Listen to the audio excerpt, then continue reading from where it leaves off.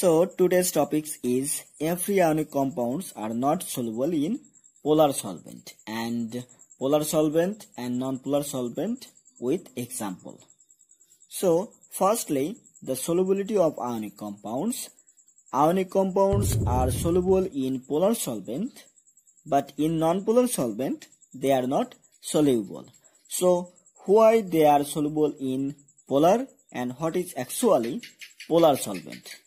The compounds which contains positive and negative charge are known as polar solvent. For example, water, it has H plus and OH minus.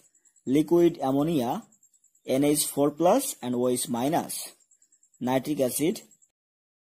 And for non-polar solvents are carbon tetrachloride, benzene, heptane, kerosene, diesel, etc. Here you may see that these non-polar compounds have not pole, charges. So they cannot dissolve the ionic compounds. Now, if you tell me how they soluble in polar solvent, you may take an ionic compounds like sodium chloride and polar solvent like water as an example. So here is what happened. Sodium chloride will react with water and Na plus will be surrounded by OH minus and chloride will be surrounded by H plus. But one thing you may remember that there is a condition like hydration energy must be greater than lattice energy. For example, silver chloride, silver bromide, silver iodide, barium sulfate, lead sulfate. These compounds have lower hydration energy, so they are not soluble in water.